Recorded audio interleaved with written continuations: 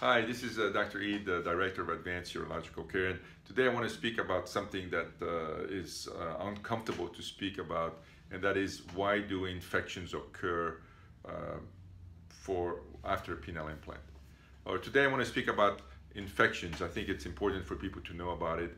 Infections occur after a penile implant because the device is contaminated at the time of the surgery. So the devices are sterile, and during the surgery, it gets contaminated with bacteria.